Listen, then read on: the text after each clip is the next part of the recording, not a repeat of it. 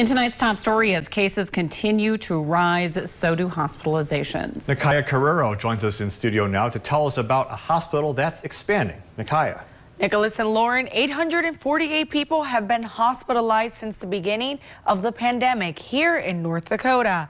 And one concern is having the room for people who need extra medical attention. Hospitals are seeing many patients throughout the week, but throughout the ongoing pandemic, that amount has only risen. The things that a normal hospital has to deal with, accidents, heart attacks, stroke, those things that happen all the time. The aspect of COVID is just another factor that has impacted our facilities in the hospitals. The rolling 14-day average for Burleigh County is currently at 11.14%.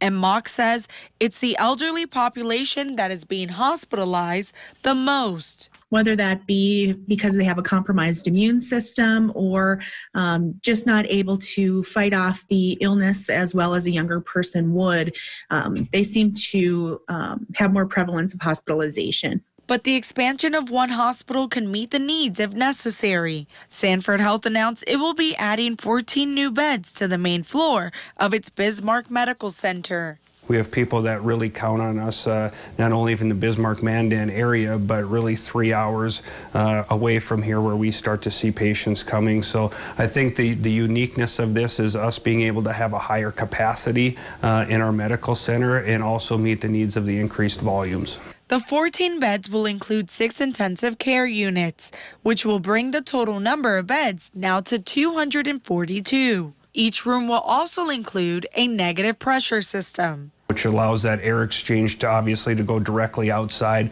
so the air never exchanges with not even out in the hallway or another room. So our ability to house different patients, it doesn't matter if it's a medical patient or it's a COVID positive patient. Sanford has also hired new graduates within the last year that will allow them to handle high volumes of patients if the need arises. And Nicholas and Lauren, the new rooms aren't there to treat COVID-19 patients exclusively, but are available if needed. Nicholas and Lauren, back to you. Good information. Okay, Nakaya, thank you very much. Nursing home